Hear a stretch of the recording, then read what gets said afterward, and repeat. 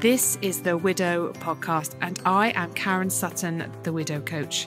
I'll be supporting you through the loss of your life partner so you can find a more positive way through your grief. I want to give you hope after loss and to know that when you are ready, you can create a meaningful life for yourself with the help of me, Karen Sutton, and the Widow Podcast.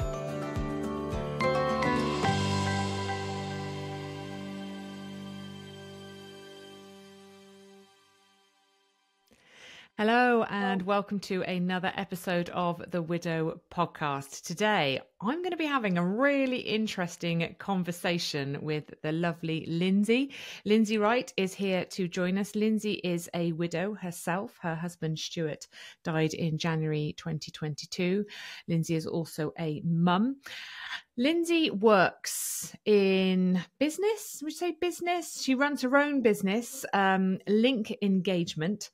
And we'll talk about it more, but it's really interesting. So essentially, Lindsay helps teams fix communication and collaboration problems so that they can work better and get better results, and does this through understanding different personality types. And what Lindsay has noticed is that our different personality types affect so much in our lives, and effectively and obviously probably this filters into our grieving patterns, styles, journeys in terms of how we show up, the choices that we make, how we perceive our grief and the choices that we make in it, our relationships with others, family, friends around us, and how we support ourselves, how we show up.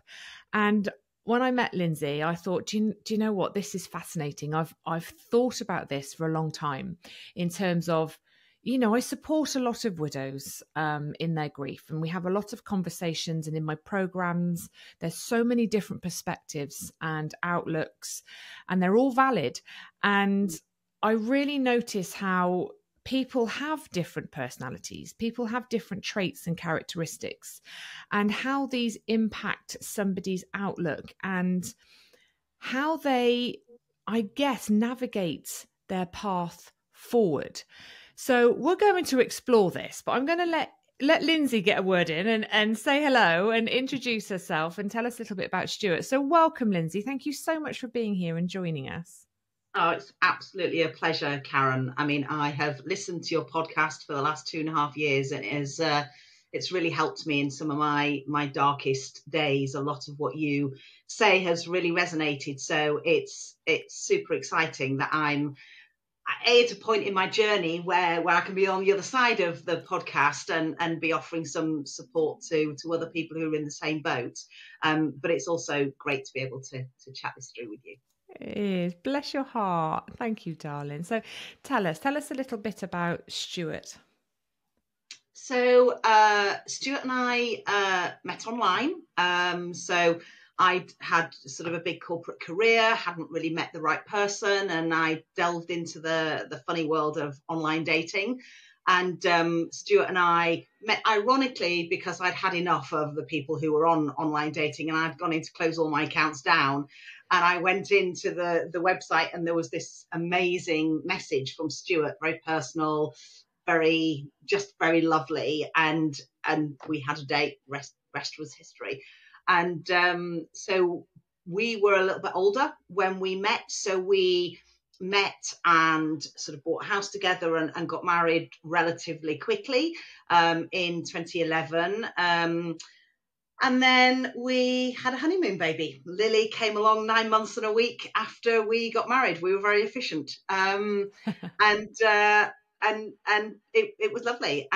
Stuart was a couple of years younger than me. But he worked in IT project management. And in fact, when he passed away, he was working for the NHS test and trace system, looking at how they could take what they created for COVID and apply it to other illnesses, whether they could have that same sort of contact tracing system and apply it across other illnesses. It was really interesting, the work that he was doing.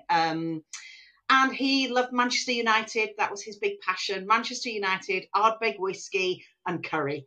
I think were his three big passions outside of me and Lily. We live near Windsor, so southeast. I'm from Yorkshire originally, but Stuart has always lived sort of in this area, and yeah, we just had a very nice, normal, everyday sort of life. 2021, Christmas 2021, Stuart contracted COVID. We both avoided it, and we, isolated, followed all the rules. I'd homeschooled, all of those things, and Stuart contracted COVID probably about 2 weeks before Christmas, and he was really poorly with it. And then Lily got it. So for the first few days, Stuart was locked in a room upstairs, and I was sort of delivering plates of food, and we were staying away. And then Lily contracted it, and it was like, well, game over. There's no way I'm not being with my child. So, we'll just suck it up. I never got it, but Stuart and Lily were both incredibly poorly, really, really poorly. And Stuart lost his taste and smell, and, really hit him very, very hard. He then started to come out of it as we got to Christmas. We were hosting Christmas. Stuart used to always cook Christmas dinner. And I vividly remember Christmas Day, him saying, well, this is great. He said, but I can't taste it, and I can't smell it. And I'm like, well, I can tell you it's gorgeous, but he got through he was testing negative by then, but he still had a lot of, the symptoms were hanging on as they were doing. I think it was the Omicron variant? Anyway, it was whatever variant it was then. And so he'd been, quite poorly, and then started to pick up. And between Christmas and New Year, obviously we were off on Christmas holidays, and Lily had got better, and that was all fine. And then fast forward to 2nd of January, it was a Sunday, so the weekend before we were going back to school and work, I'd arranged to go out and meet my best friend with her 2 children. We're going to go to a National Trust place and do the Christmas lights as a last treat with all the children. And we'd ironically had the house valued that morning because we were debating moving. So we'd had people around at the house, and then we'd had lunch together. And I was putting my shoes on to leave with Lily, and Stuart just stood and said, oh, I've got a really funny pain. He was in the kitchen, really funny pain. And I said, oh, have you got a bit of indigestion? Do you eat a bit too fast? He said, no, I don't know. And the last words he consciously said to me was, I wonder if this is what a heart attack feels like. And then, and Lily and I were in the kitchen, and he suddenly got this shooting pain sort of in his chest that went right up into his jaw, into his face.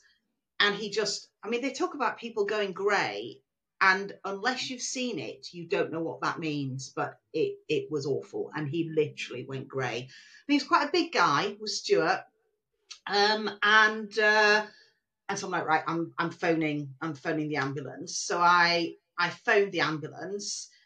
Stuart was able to have a very brief conversation, but then suddenly went clammy, and he had this pain. It was clear to me he was having a heart attack, but I'm not a medic. I didn't know. Ambulance were here in 3.5 minutes. They came immediately. I ran outside to open the gate to say, yes, it's us. We're here. Lily's screaming. She was 9 at the time. She's crying. I don't really know what's going on. Stuart had then gone to the loo, and he came back from the loo, and as the ambulance crew ran into the house, he collapsed. So there were 3 of them and me, and we caught him and laid him on the ground, and they said, yes, he's having a heart attack. And then he didn't speak again. Essentially, he was conscious and he was breathing, but only just. And he was very poorly, very, very, very quickly. And they did all the tests and the ECG, and they said, oh, we've just got to get into hospital. So they said to me he didn't need a defibrillator because his heart was still beating. So they were planning on taking him to the cardiac unit to get a stent put in and all sorts of things. So they took him out of the house. And at that time, it was COVID time, so I couldn't go with him. They wouldn't let me get in the ambulance with him. And of course, I had Lily. And so they're like, no, you stay here at the house. Don't phone us. We'll phone you. Give us your number. And they'd sent me around the house, I think, to make me feel useful, packing a bag for him. So I'd packed him a rucksack and off that went. And the ambulance crew had spoken to Lily and said, Daddy's really poorly, but we're going to take him to the hospital and look after him. So they then went, and in between, while I'd phoned my friend, said, we're not coming. She said, we're on our way. And then I was sort of sat with medical paraphernalia all over the kitchen floor. And I'm just like, what the heck has just happened? But do you know what, Karen? And this feels silly now saying it. At no point did I not think he would come home. I thought we'd have to change our lifestyle. I thought he'd get a bit of a telling off. I thought we'd have to, perhaps he'd have to have an operation and we'd have to get him out walking a bit more. But I never thought he wouldn't come home at all. It just wasn't on my radar. I then phoned his mum, who was just about to turn 80. So I phoned his mum and I phoned my mum. And then the hospital phoned me and said, we are actively resuscitating your husband. What? I don't. No. He was combative, but he was breathing like 10 minutes ago. I don't understand. And they said, well, we're actively resuscitating. You need to get here, and you need to get here fast, and you need to prepare yourself for the worst. And by the way, you probably shouldn't drive. And I'm like, what? I don't really know what to do. And I was completely shell-shocked by this point. I was shaking, and I was on my own. I was like, I just don't know what to do. And they said, well, we're going to send the police for you. I didn't even know the police did this. They said, we're going to send the police for you. I'm like, okay, we've got a cop car coming to pick you up, to bring you to the hospital. Gather your things. I'm like, okay. And then what happened was, in very quick succession, my best friend walked through the door with her children and the police arrived. My best friend pushed me out the door with the police and said, we'll stay with Lily. So I then got in this cop car, police car, blues and twos, never had that before. If it wasn't for this reason, I might have been quite excited, sirens and lights, but, and they just sort of kept me talking, got to the hospital, and they rushed me through this side entrance, told them in A&E who I was. I got ushered into this side room, this waiting room, and I can remember this so clearly. It's funny what you can remember. Yeah. But this doctor walked in with 3 nurses, and there was like a 2-seater sofa and a couple of chairs. And the nurses came in and they moved them all into this semicircle. They just moved all the chairs into this circle, and they sort of sat me down. The nurses sat either side of me and held my hand. And I was just like, oh no. You know how you just know? You just know they're going to say something you don't want to hear. And it was this sort of very surreal moment. He was a lovely doctor, but he came in, he sort of leant forward and he just said, I'm so sorry. We tried to resuscitate him for an hour and we couldn't get his heart back. And that whole thing, from him saying, I've got a pain, to that moment was 90 minutes. Less than a film, less than a football match. 90 minutes. And in 90 minutes, my whole world shattered. And I was just, no, that can't be true. Don't believe you. That's, no, not true. And yeah, it was. And we had to go through an inquest and various things, but what I learned at the inquest was, although his heart was still beating when he left the house, as soon as he got into the ambulance outside the house, his heart stopped. And so then they were resuscitating him in the ambulance all the way to the hospital and at the hospital, and it was too much. They couldn't get him back. And we don't know what happened. All I know is that it was a blood clot. It was caused by a blood clot that he wouldn't have known he had. So the doctor said, he's not being a typical bloke. He's not ignored something. It just happened. Could have happened to a marathon runner. It's just a blood clot. We don't know why he had a blood clot, but everybody's best guess is that it was COVID, because there is a body of research now that says there is a heightened risk of blood clots in middle-aged men post-COVID. So although he didn't die of COVID, and it doesn't say that on his certificate, he was a COVID statistic because he died within 4 weeks of a positive COVID test, and they think it was the after effects of COVID that caused the blood clot, and that was it. Yeah, it's like you say, isn't it? It's just how quickly your world can change, and it's a moment.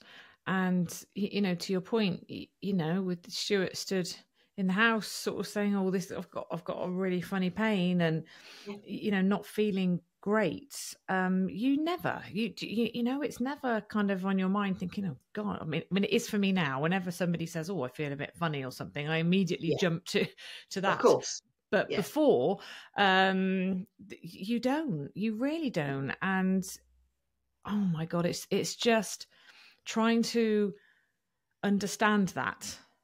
It's too much, isn't it? It's for so hard. brains.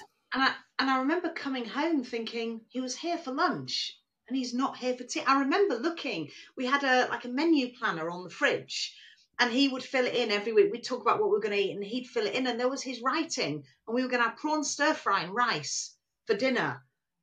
And I never had prawn stir fry and rice. In fact, I'm not sure I ate for a few days, but and I was like, how is he not here for his prawn stir fry?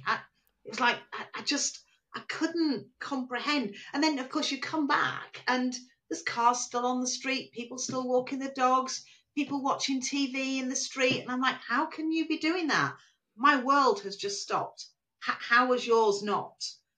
That is the most surreal thing, isn't it? I remember the day after Simon died, driving through town because we had to go and do something. I can't remember what it was now. I was with my dad driving through town, and people just walking around, having a chat, laughing, drinking a coffee. And it's so surreal, isn't it? Because you think, how is the world still turning? This huge tragedy. My person has just died and you're all carrying on like nothing has happened. It feels so wrong, and you do feel like you've been thrown into an alien world, don't you? That you just kind of go, I don't, how is this? I don't know where I am. I don't know what I'm supposed to do. You feel like you're swimming through treacle. You just, and you're not even moving forward at that point. You're literally just trying to stay afloat. I remember that because I came home and then I had to tell Lily. So I came home from the hospital because my mum-in-law had arrived at the house. My best friend had brought her to the hospital. I then had to tell my mum-in-law at the hospital. And then we went to see Stuart, and then we came home. And I remember being in the car coming home thinking, I have to tell my daughter. I have to tell Lily, who was 9. And the really sad thing was when she was 7, so 2 years before, we'd lost my dad to cancer. It was a really short battle with cancer. And I felt, that hit me really hard. And I felt, because my dad was my other person. He was my rock, was my dad. I was a real daddy's girl. And Lily didn't have another grandpa because Stuart's dad had died when she was a baby. So my dad was really important to Lily. So we were just starting to come through that. And Stuart had been my rock when my dad died. And so suddenly we'd both lost our 2 big male role models, and she'd lost both before she hit double figures. And I was like, how do I break this news? But of course, then what happens, and you'll have gone through this yourself because you have girls, is actually you then become a mum, and sort of your feelings then they do matter, but they don't matter as much. You're much more concerned about, I found myself, I was looking after my daughter and my mum-in-law, both of whom were in absolute crisis. And I was like, well, just got to get on with it, haven't I? I remember the day after he died, I had his sister and his mum in the house and like 3 million people. And I'm standing there making chicken sandwiches for everyone. I'm like, what's this all about? But it's mad. It's mad when I look back, but you just do it, don't you? You do.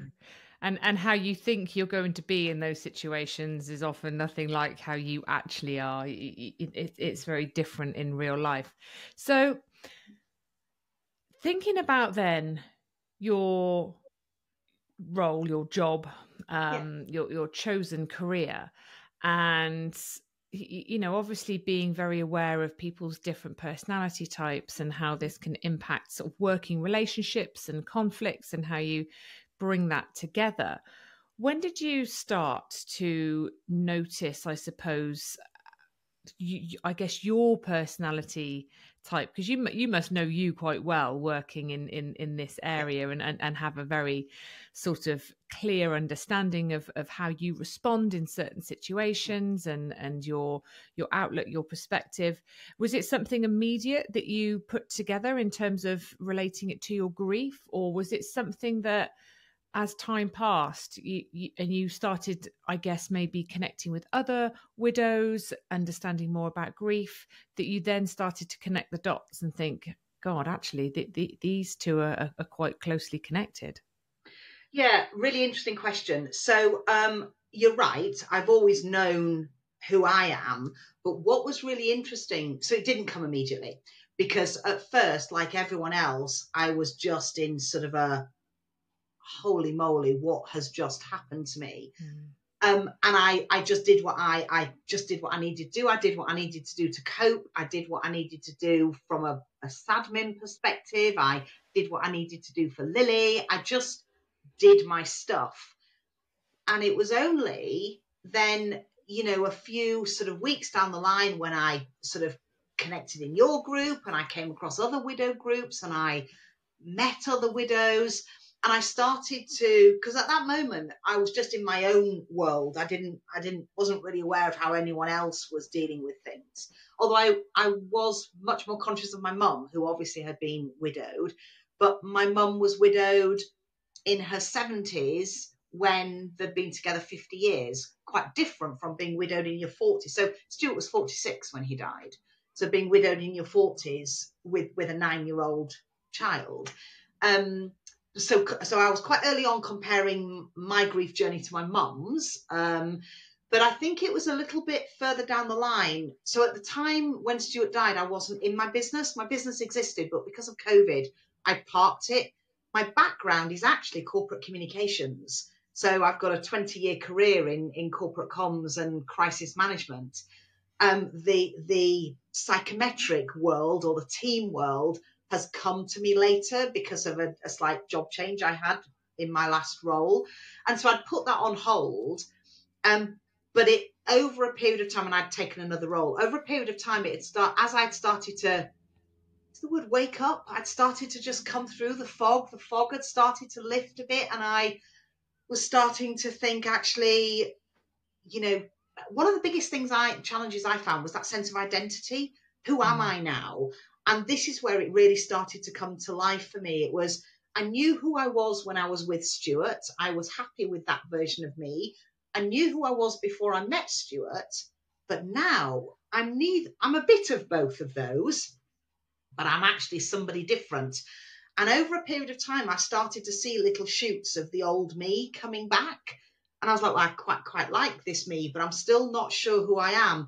And then I started to step back a bit and look at how I dealt with those early days of grief. And where I say to you, I was just in my zone doing my stuff.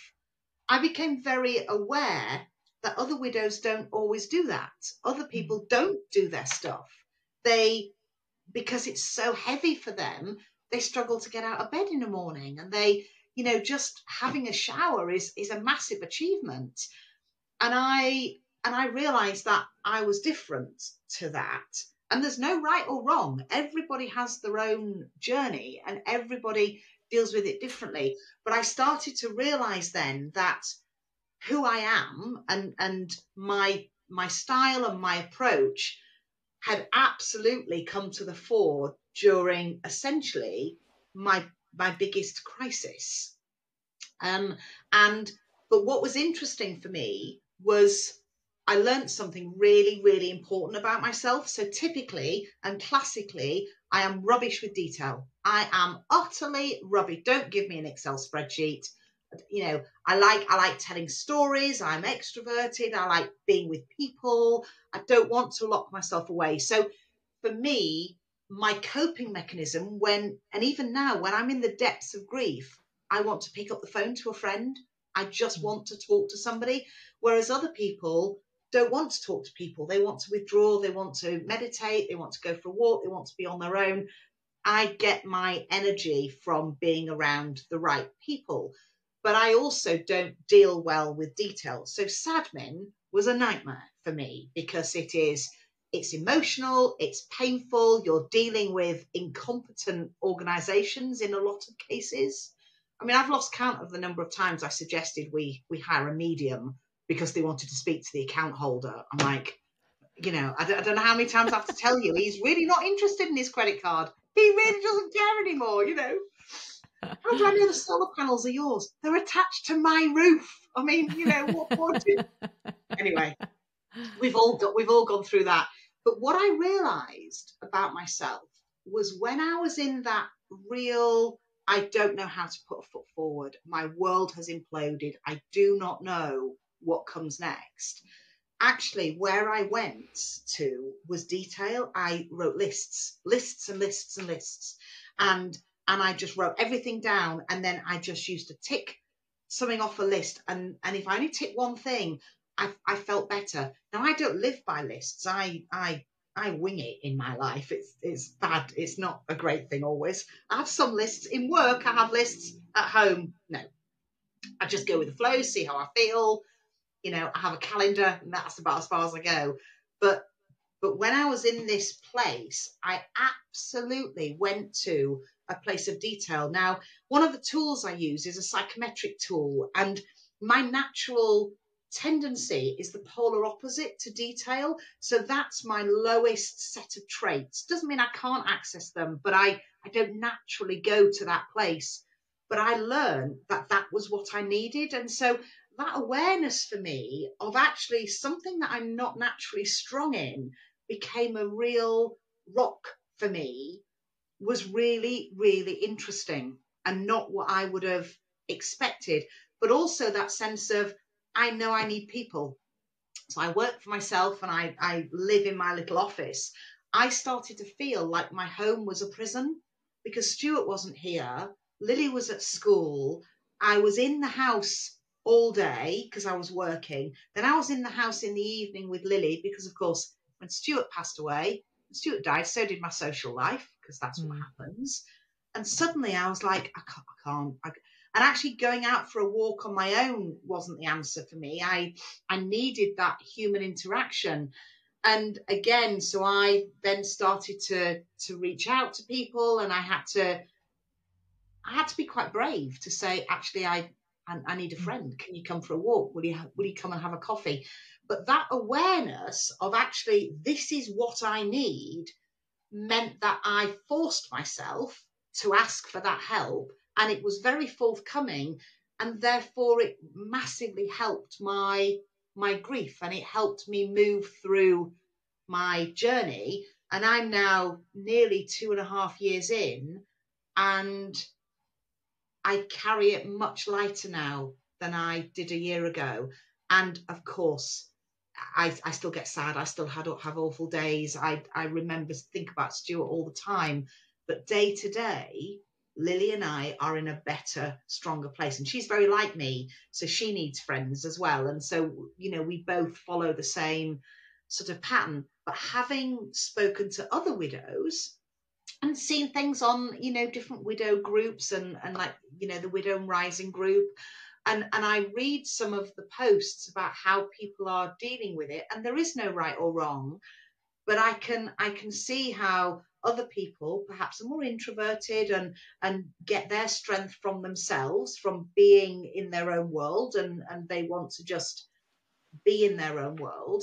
And that's great. But there is something for me about, what else do you have in your toolkit that might feel a little bit uncomfortable, but actually what else do you have that you could lean on or lean into to help you move forward in this journey? Because the truth is, our people that we've lost don't want us to sit here and not have a life. That's not what they want for us. And I'm really clear on that. I know that the one thing I can do for Stuart now is to raise Lily, to be a confident, smart, clever, feisty young lady who does great things in the world, but to give her experiences and show her the world and introduce her to things and be that role model to say, no, there is a new book or a new jigsaw puzzle of our life in the future.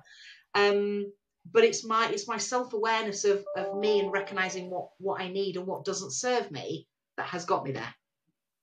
That's so interesting, isn't it? And I think you're very similar to me in that way, because I'm very, very driven by living out a life for myself and the girls that Simon would kind of go, well done. Did you know, like, don't be defeated by this. Don't be taken down by it.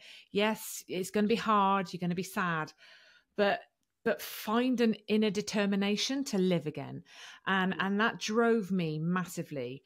And, you know, I've had a lot of conversations with a lot of widows, and some people just don't feel that way because they can't see it in that way. Some people do see it in that way, but then don't know how to put that thought into practice. Yeah. And I think this is what I sometimes find really interesting, that it seems to me that some people are more equipped or more adept at kind of finding that inner drive, that resilience, that determination, that mindset, and allowing it to form the choices and decisions that they make. And when the feelings of I can't do this, it's because they still come, don't they? You know, you still have those feelings of, God, you know, this is actually too hard. Maybe I can't do it. Maybe I'm deluded in some way. Yeah, absolutely. But you still kind of go, I'm not bloody giving up. Do you know, I'm absolutely determined, and I'm going to keep going.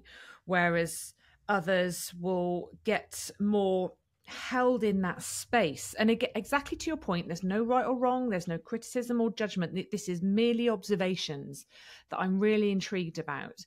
That, you know, some people, they get held in that place of discomfort where they go, I'm never going to be happy again. I like the fact that I'm drawn to you, Karen, for what you've achieved and what you've done, and the message you put out there into the world to offer us hope and a belief that life can be good again after loss. It's different, but it can still be good. But there's something in me that just holds me here, and how, what is that about? Do you know? And I know it's so many factors, isn't it, Lindsay? It doesn't just come down to personality, but you're right. You know, our person would 100% want all of us to go on and live. They you know, you wouldn't ask anyone that has died, do you want your person to be miserable for the rest of their lives because they miss you so much? No. Yet that is some people's reality. That's not enough for them. I don't know what's in that. Yeah, it is really interesting. I mean, I think the first thing I'd say is determination is an interesting word. So in my world of sort of the tools I use, one of the tools I use is a colour-based tool. And I know I'm high red and high yellow. I think you are too. And one of the key traits of somebody who's high red is determination. So determination and ambition and drive are not natural tendencies for everybody. So some people, like me, and I suspect like you, it is quite a natural tendency. And if you look back over your life, you'll see other parts of your life when it came into play. It's just a natural trait for you. So it's absolutely right that when you're in grief, when you're in your worst crisis, those natural traits come out to play. Because it is inherently within you. Somebody who is the opposite of that, who is, in my world, is high green, is somebody who's much more caring, nurturing, much calmer, reflective, sort of withdraws a little bit. So to be out there and be determined and say, I'm going to go and live life again, is such an alien concept to them that they have to put more than one foot in front of the other. They have to run a marathon to get there. And when you're in crisis, you retreat to your natural safe space. Now, for us, our natural safe space might be determination. It's like, well, I'm sad, I'm grieving, I feel terrible, but I am going to put one foot in front of the other because that's what I know I have to do. That comes easier for us than it does for somebody else who has a very different. So somebody who's more introverted, they grieve and they have strength in other ways. Whereas for us who are more extroverted, that sort of determination and ambition is more a natural trait for us. And I think that's part of it. But I think the other part of it is no one knows what happens inside a relationship. And we all hold all these feelings of guilt and trauma. And, so for me, Stuart died incredibly quickly. He was here and then 90 minutes later, he wasn't. That is one set of emotions. Other people have to care for and nurse their loved one for months and years, watching them go through the most awful of illnesses.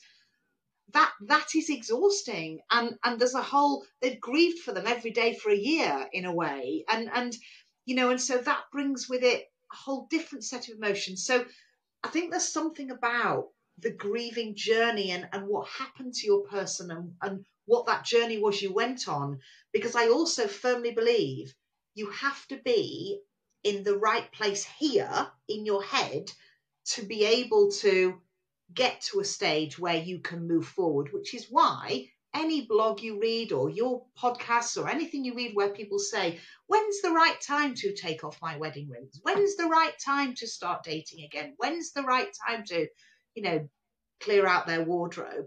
There is no right time. There is no right time because it is completely different for everybody. And you just know when it's the right time for you, which is why this is so complex, because there are so many elements and facets to it. But I do still keep coming back to, we all have inner strengths, and some of them we recognize, some of them we don't. And we all have an inner strength in us. It just depends how confident we are in reaching down and lifting it out and saying, okay, yeah, time's right now. Time's right. So many good points in that. And you're so right. There's so much complexity to grief, isn't there, in terms of how our person died, whether that was by suicide, whether that was a sudden loss, an accident, a long-term illness. I mean, there's so much in that to unpick as well. Our different personality types, our different circumstances, our support networks, where we're living, the children, there's so many factors. But what I find really interesting, I think, with the personality types, we have our fundamental core traits and characteristics. And is it possible to change your personality type? Can you go from green to red, or are you always a certain type of personality, of character, but you can learn how to be in different ways, but your default will always be that core green or red or yellow or whatever it is? Yeah, so it's a great question. Fundamentally, I think our personality traits are there and they evolve over time. So I do this with people in work, so they're always looking at it from a work perspective. But the truth here is we have all of these colours. We have access to all of these traits. If you mapped every trait in the world on a wheel, we can go to all of them. We can use all of them. We've got them all inside us, but we have preferences. So it's a bit like folding your arms. If I said fold your arms, you can do it. Then I say, well, fold them the other way. And there's a bit of, I'm not quite sure. And I've got to look and I don't really know what I'm doing. And it feels really uncomfortable, but I can still do it. And that's exactly what this is like. So we have an inner set of preferences of how we like to show up. But it doesn't mean we can't use the other ones. It just takes a bit more energy and it takes more effort, and we need to think about it. And we might need to lie in a dark room after we've done it. We might need to have 2 glasses of gin and tonic, or we might need different coping mechanisms.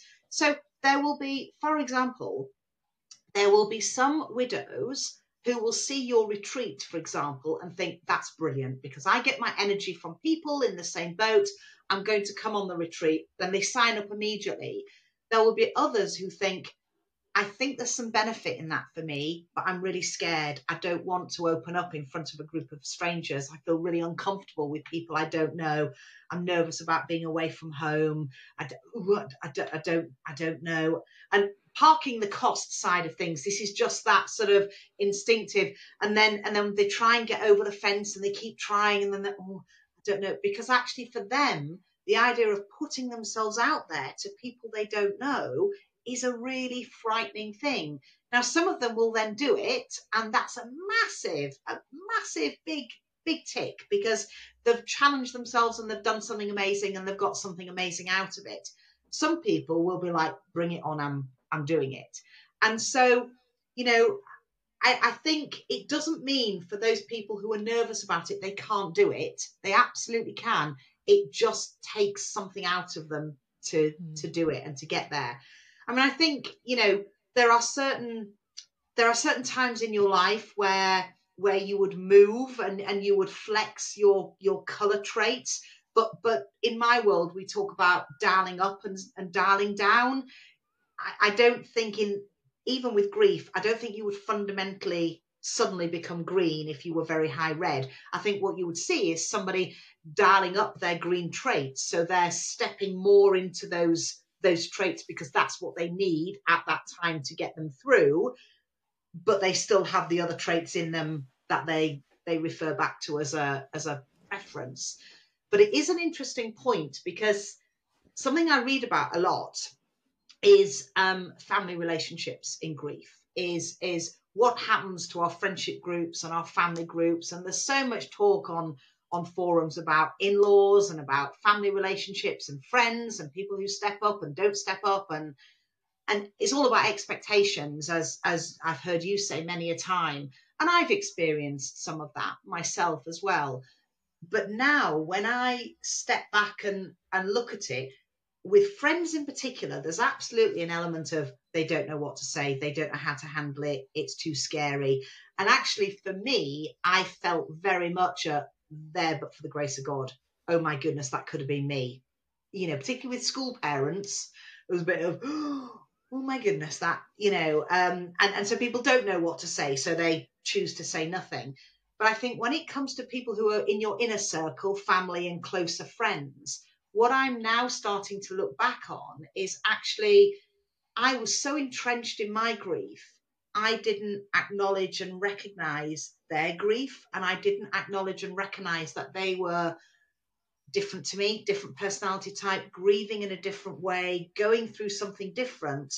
And so actually I had these high expectations of them, but they couldn't meet them because they were grieving in a different way, and we were too far apart from each other, and neither of us, and these are different relationships, we're in a place where we could come together and be that honest because we were so entrenched. And so I think recognizing that grieving takes different forms in different people around you, and much as we feel we are the only one that's grieving and our grief is worse than anyone else because it was our person, actually for our children it was their parent, for our in-laws it was their child. They're still big grieving journeys to go through. And I whenever I look at my daughter, I see my husband. So I totally recognize that for his family, seeing my daughter is really hard for them. Yeah. But I didn't see that at the time. You can't, and so, can you? No. And so I think that's where I don't think we change. I think we just show up in a different way during times of grief. And I think you're right. As we work through our grief, it's very raw at the beginning. And when I say at the beginning, the first sort of 6-12 months, I think you're in shock, and you don't understand a lot of what's going on around you. You're just in this alien world where you don't know who you are. and you don't understand what's happening to you, your capacity to care about anyone or anything else is so diminished. You almost worry, don't you, that, God, am I going to have any friends left at the end of this, because I'm giving them nothing and I don't even care about their little insignificant problems to them. But to me, I'm just thinking, I don't care. Relationships become really fractured, and I think, it's so true that often what causes the conflicts in grief between friends and family is the judgment of different grieving styles, because we all have our own way. We all have our own belief system, which we might not even be consciously aware of in terms of what our belief system around grief is, but it's there. We've picked it up over the years from experiences, from society, from films, from friends and family, all that kind of stuff. So we've got this unconscious bias going on, haven't we, in our heads about what grief is, what it should look like, and how we should be showing up. And we are living that out, whether it works for us or not, and it might not be, it might be. And then when other people are doing it differently, there's a judgment and sometimes a criticism, because you can't understand why somebody else is showing up in a different way or dealing with it in a different way. But your capacity to have compassion for that, I think, is so little, because you just haven't got it. You haven't got the headspace or the brain power to kind of sit down and look at something and go, oh, okay, well, that's all right. I'm doing it this way and they're doing it that way, and it's all good. We'll kind of meet in the middle. There's too much emotion. And, as we say, don't we, when emotions are high, intellect is low, and not able to think logically and rationally. And you're right. It's as we find some breathing space, I think, in our journey, and we're starting to find our feet, not that it's okay or that everything's fixed, that we can start to recognize, actually, this is the same person that we're grieving, but it's different relationships, and people are grieving that differently. But being able to sit down and have those conversations are really tough. And that's where things become really quite complicated and messy, and with in-laws especially, there's so much trauma, and there's so many breakdowns in those relationships with in-laws. It's extra layers to the grief, and it's hard, but I think this does give us a level of understanding so that we maybe don't take it so personally. And I think it certainly has given me some tools. I mean, there are some conversations that I know I need to have, and I'm shying away from them. They will come in time, but I'm starting to process what those conversations perhaps need to be. But I think it gives us a bit of a toolkit. But I think, to your point about being so entrenched in it and not having compassion, I think we also, and it's totally natural and there's no judgment, we become selfish as well, because there's a little bit around, I've got so little headspace that the little bit of headspace I have, I want to spend it doing something that's going to make me feel better, or with people who make me feel better, or doing something that makes me feel better, whatever that looks like. And so I know for myself that I am a member of a number of different groups and online, Facebook groups, your community, different things. But I know that sometimes I can go in the morning and my newsfeed is full of everybody telling me how awful their widowed life is. And whilst I have compassion for it, it doesn't serve me.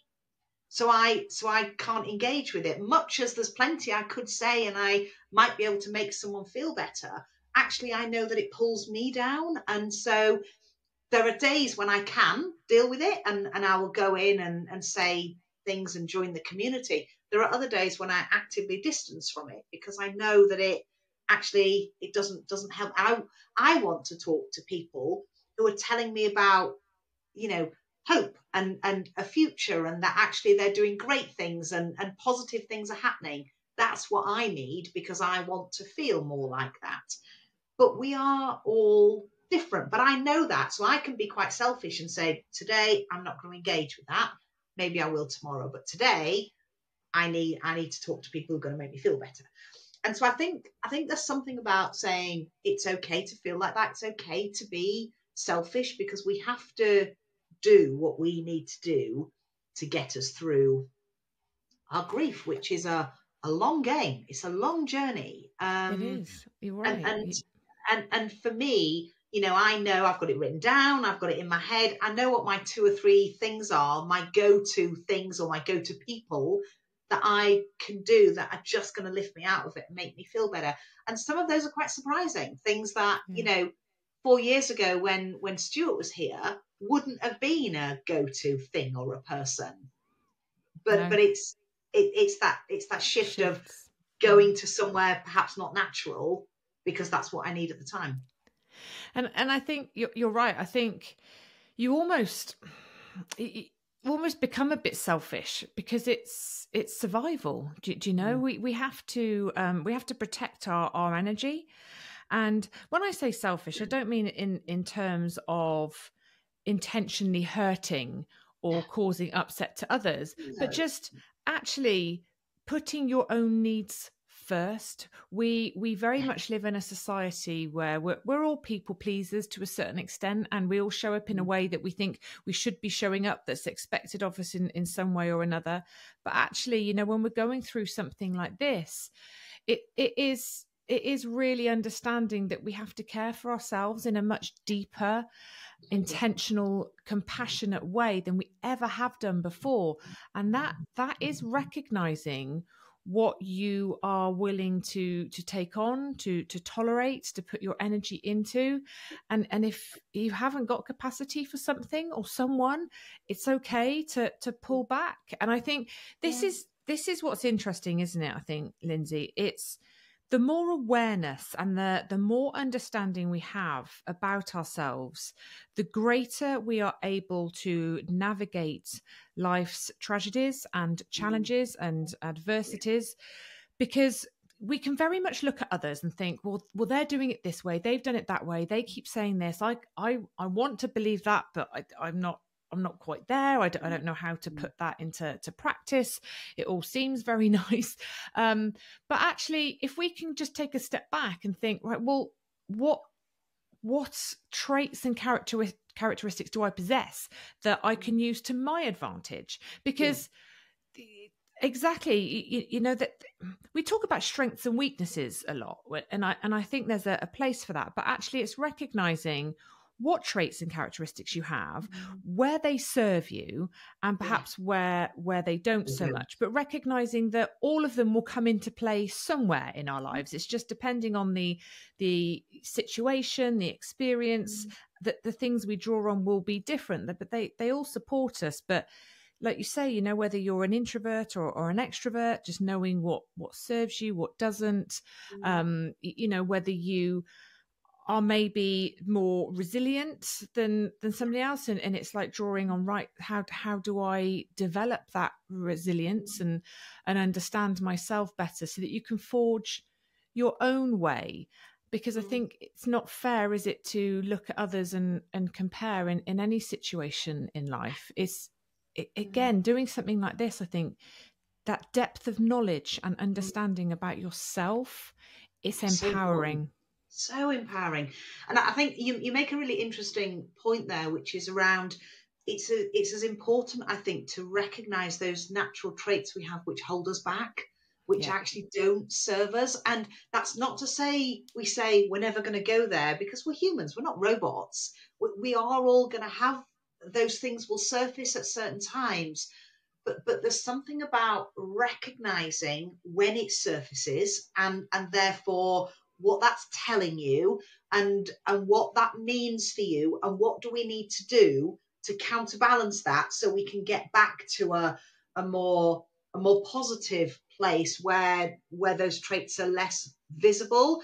Because it's also about understanding not only where do they hold us back and they stop us from actively moving forward, but where do they have an impact? There's that ripple effect on other people. Where does it then show up where you start shouting at your children, or you start, not answering the phone to your friends, or you start, whatever it is, however it shows up, it will.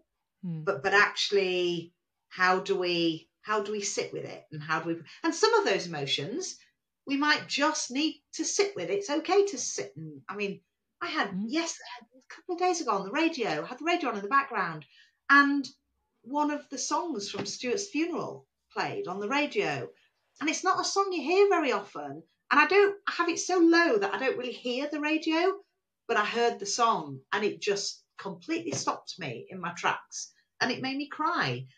And I was like, okay, we're just going to cry. We're just going to have 10 minutes, take a deep breath, have a cup of coffee, and then I'll be okay again. And that's okay, because that happens. These things happen. But actually, that moment could have completely wiped out my day. I could have let it wipe out the rest of my day and say, right, that's it. I need to go and lie on my bed and cry and look through all photo albums. It's not to say I don't enjoy doing that sometimes, but I knew that doing that wasn't going to serve me, wasn't going to help me. What I actually needed to do was try and not think of it as Stuart's funeral song, but think of it as, I played it because it's one of his favourite songs. So it's a song that he loved. So just smile, think, and then we move on. But that's a very conscious choice. And I think you have to be, all of this is about being strong. You have to know the knowledge, you have to have the self-awareness, but then you have to make a very conscious decision. This is how I'm going to work with that situation or that strength or that thing that's holding me back. And I don't think you get there overnight. I think that's something that evolves over time. I guess I'm lucky because I've been doing this work for 8 or 9 years. It comes quite naturally to me now, but it won't for everybody. But I think if somebody was listening to this and says, well, what do I do? How do I make this work for me? I would get a piece of paper and I would literally draw sort of a line down the middle, and I would literally just brainstorm with yourself. What do people say about me? What would somebody else say if I say, give me 10 words to describe me? What would they say? And what are the real positives?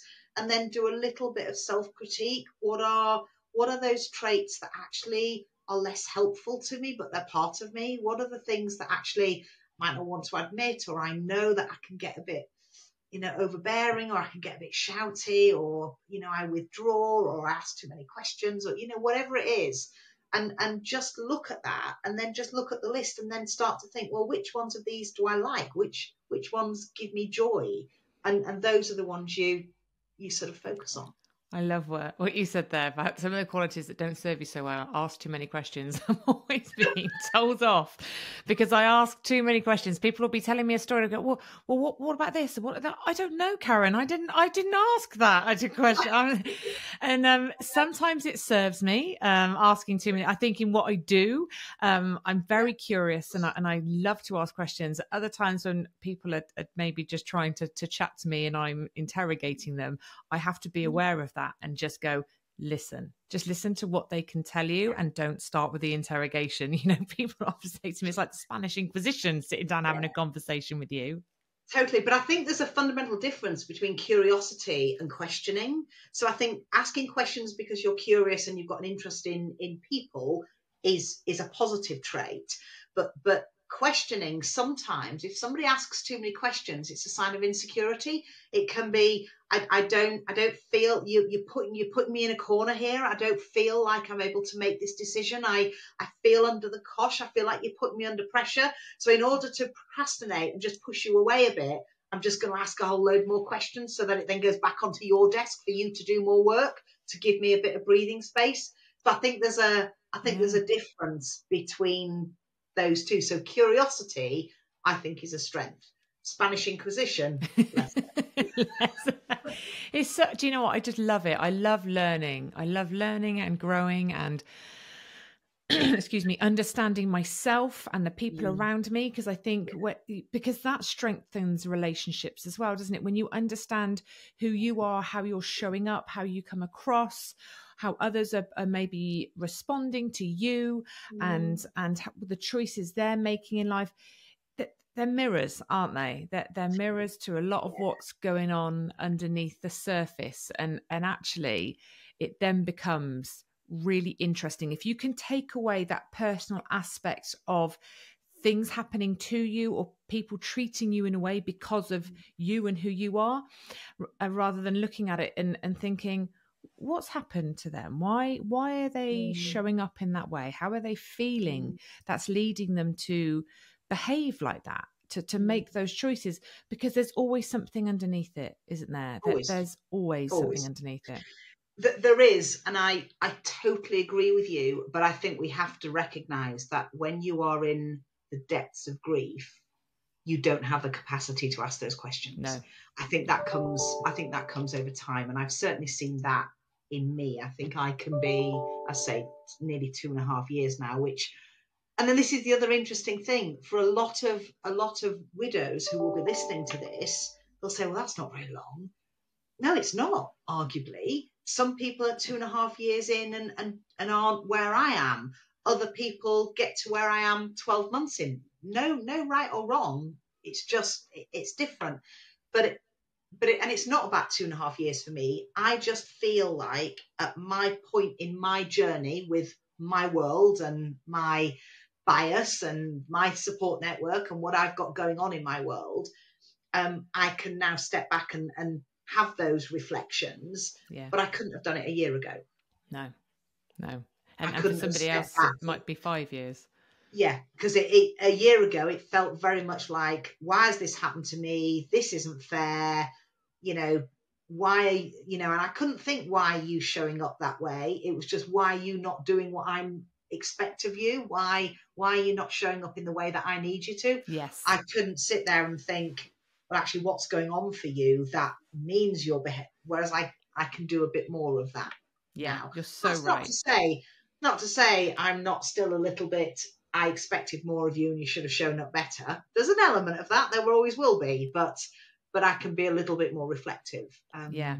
And that takes time and to be in a certain place in our grieving journey. So question for you, Lindsay, that I ponder, and I would just love your view on before we wrap this up. Yeah. Do you think that some of us, because of our personality styles, are better equipped at dealing with grief, hence why some of us get to a place of peace in life sooner than others might? Do you think that has a part to play in it? So I'm going to put my neck on the line here. That's a really... I was hoping you would. Yeah, it's a really great question. Honestly, yes, I do. I do think that. I think there are... It's not linear, though, as we both know, and we've talked about that. There are so many other factors at play. I can only look at my journey and my relationship and my person in the way that you can look at your relationship, your support network, your person. Everybody is different. And it's like they used to say in COVID times, oh, we're all in the same boat. No. We were in the same storm. Our boats were very, very, very different. And it's the same in grief. If we have lost our person, we are in the same storm of grief, but our boats are incredibly different and they've got different things in them. The holes are different sizes, the waves crash at different times, and the people we've got in the boat with us are very, very different. But I do think there is something about fundamentally who we are as people and how we have become who we are as people and what's happened to us in our lives that make us more equipped to deal with something like this. I do think that's true. Stuart was my polar opposite. So he in my world, as I'm, in the car park yellow, he was in the car park blue. So we were absolute polar opposites to each other. If roles had been reversed, he would have dealt with this very, very differently, and he would be in a very different place to me. He would have retreated and hidden in his world and hidden away, and and that's no criticism of that, but he wouldn't be where I am. He wouldn't be running his own business. He wouldn't be doing some of the things that I'm doing because he was a different personality type. to me. And so I do think some of those, and actually it is some of those extroverted traits. It is some of that drive, that ambition, that determination. I think if you naturally have that, I think it puts you, it enables you to refocus yourself in a slightly different way and perhaps quicker. Yeah. But essentially we can all learn how to do that and draw on those. I think, do you know what, Lindsay? I could sit here and chat to you for hours. It's so interesting. I find just human behavior and our personalities and how we all face our situations so differently. To your point, it's not as simple as that, because there's so much that impacts these situations we find ourselves in, our upbringing, our peers, our family, our location, our financial situation, all of it, you know, how our person died, the related, there's so much like that. You can't just put it down to personality. But you know, the more and more I do this, the more and more I learn about myself and others, the more I see these different personalities coming into play, and how that impacts our journey and the choices that we make and our perspective on it all. And it's no right or wrong. There's no criticism or judgment. It's an understanding, isn't it? And I think when we understand better, we are able to support ourselves better. And I think that has to be at the heart of it, doesn't it? Yeah, no, I totally agree. Yeah, that bit of self-awareness around, and actually a bit of honesty, a bit of self-reflection and honesty with ourselves. And I've had to do a bit of that, where I recognised that in those early months, and everyone would excuse everybody's behaviour in those early months when you don't know what's happened to you. But, you know, there was some stuff I did that I'm not proud of, or some things I said that I'm not proud of. But I recognise that, and you know, there's no excuse, but arguably there is. You know, and there's that element, isn't there, of, you know, unless you've walked a mile in my shoes, don't tell me you know how I feel because your goldfish died. You know, it just doesn't wash. But actually, just that self-reflection around, there are times when I know I'm not proud of myself. So actually, that's all right. We can forgive ourselves for that. But actually, what is in my toolkit that makes me great? Because I was great and I can be great again. And actually, I just need to, you know, what is it? Steer my boat through the storm, and the waters will get less choppy, but I can help them be less choppy. I can actively do things myself to be less choppy. And for some people, you know, they will take a lot of comfort out of yoga and meditation and walks. Other people, it'll be, I need to go and have a coffee with a friend, or, you know, I mean, I've got a friend who I go out, do it very often, but, you know, go out for dinner with, and, you know, dress up and put my heels on and go out and I'm like, oh, God, that's still there. Oh, I can still do that then. Oh, because we were foodies. We enjoyed going out for dinner. I'm like, oh, that's nice, because I really miss that. And I feel a bit like myself again. And that makes me feel happy. And I enjoy getting back to doing some of those things. And so it's about exploring those things, and just because your person isn't here, it doesn't mean you can't do those things that filled you with joy. Sometimes you have to be a bit brave and, you know, put the big person pants on. Exactly. And I think, you know, sometimes it looks different. And as I'm always saying, you know, different doesn't mean bad. It is just different. And we have to find a different way of living and being and creating a life that can feel good again. And you know, that Simon's death, I think, has been one of my biggest learning curves in terms of discovering me. And there's still so much to discover, you know, but you do have to be honest in that. You can't hide behind the shadows, I suppose. It's really giving yourself the opportunity to explore all areas, you know, the light and the dark, and and know that they're okay. We've all made questionable choices. It's to your point, some of the things I did in my grief, I'm like, oh God, what were you thinking, woman? But you've got to do what you've got to do to get to where you've got to get. And it's okay. It's just sort of educating your future self, isn't it? Not shaming your past self. And we are all learning, we are all growing, we are all navigating this journey. And I think just giving yourself the opportunity to discover more about you will 100% support you in your journey. And this Absolutely. Is what I help people do in my program, Finding Hope in Widowhood. It is that deep dive into you and that exploration, because it's so interesting. There's so much under there. Lindsay, you've been brilliant. You have been brilliant. And really, really wonderful. So informative. And just, there's so much in it. It's fascinating. And I know our listeners will 100%. I mean, if anybody wanted to connect with you at all, do you have an Instagram or a LinkedIn? Absolutely. You can reach me on LinkedIn. So that's where I live for business. My website is www.linkengagement.com.